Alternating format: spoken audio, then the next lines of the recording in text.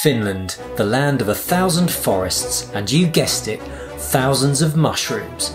Today we're going on a wild mushroom foraging adventure in this beautiful Nordic wilderness.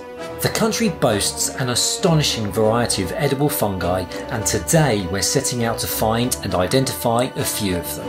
Before we begin, remember, safety first, never eat a mushroom if you're not 100% sure of its identity. Now let's head into the forest. This area is particularly rich in certain types of mushrooms thanks to its damp, shady conditions.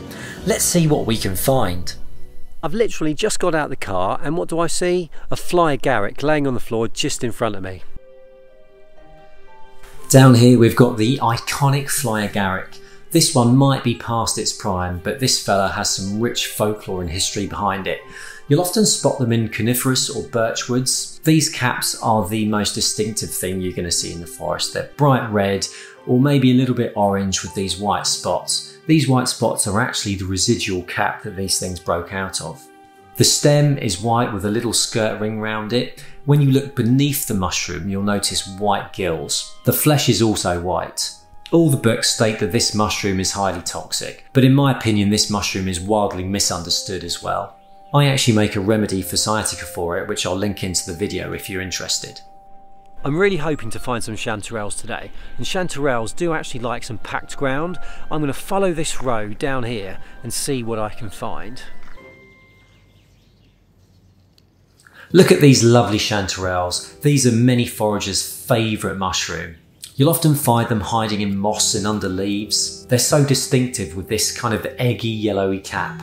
It's wavy and funnel shaped. These are actually one of the easiest mushrooms to identify in my opinion. Instead of gills, underneath you've got these thick vein-like ridges. If you cut them open, the best way to describe it is that it's just all one piece of flesh. These are always such an exciting find. I've got a feeling that as the day goes on I'm going to be wearing more and more layers. The mosquitoes and the flies are starting to come after me already. Luckily I've got my trusty hat to keep them off my head. Over here we've got the copper brittlegill. Now in the UK I have never seen one of these, but here in Finland I see them all the time. They start off with this rounded cap, but they do open up as they get older and have a depression in the middle. I'm not really sure how to accurately describe this colour, but you see it here. It's also quite sticky when wet. The flesh of these actually grey when they're exposed to air, and like other rasalas, the gills break off a bit like almond flakes. And yes, this one is edible and is actually quite tasty. So much for a nice sunny day. It's raining now, but behind me we've got some hoo fungus. You're going to find this hardy mushroom growing on tree trunks, particularly birch trees. The cap isn't so much of a cap as, well, this hard piece of horse hoof. When you break it open, you'll find it layered with tough flesh. Historically, this was used as a tinder to start fires. It's also been used medicinally. So technically it would be edible, but you're going to break your teeth trying to munch into this one. Not a mushroom, but I've just come across an elk footprint. Check this out. Look at the size of that.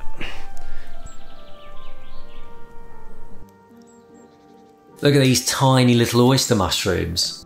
These are usually found growing in clusters on dead hardwood trees. The caps have a soft greyish hue to them, and they look a bit like an oyster shell, hence the name. The flesh is soft and white, and it's actually really tasty. This is again one of my favourite ones to forage. This yellow little mushroom is the yellow swamp rasala. These things like wet areas, often around swamps and other damp woods. The cap is this bright yellow distinctive colour. The stem is usually pretty white. Its gills are white, they're closely packed together as you see here. And like other rasalas, the gills flake away almost like almond flakes. Now this rasala can be eaten, but there are others in the family which are toxic. So like with all mushrooms, you need to keep a level of caution about you. You can't really tell, but I've just hoofed it up quite a big hill, hoping to find something around here. Still got quite a way to go, but it's quite mossy, lots of trees. Let's see what I can find.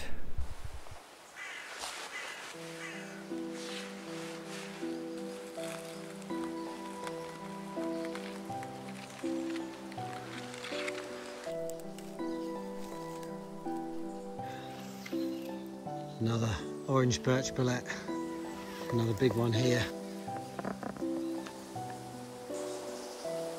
Don't know if you can see this, but To my eyes here, it just looks like a magical setting.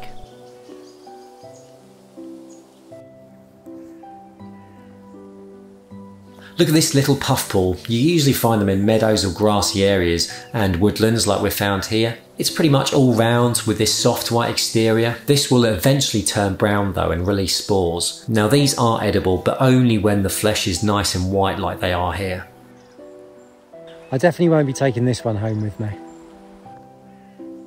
Here's another really common one, the wood tuft. You often find this on decaying logs or stump. Now this one is edible, but it looks so similar to the funeral bell, which will kill you, so I've never actually bothered trying to eat these. Although I'm getting to know my mushrooms, if I'm ever not completely sure, I just leave them alone, and I recommend you do too.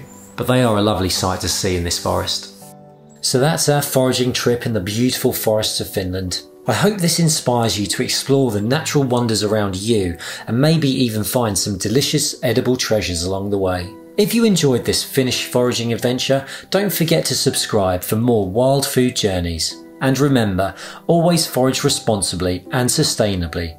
See you in the next adventure.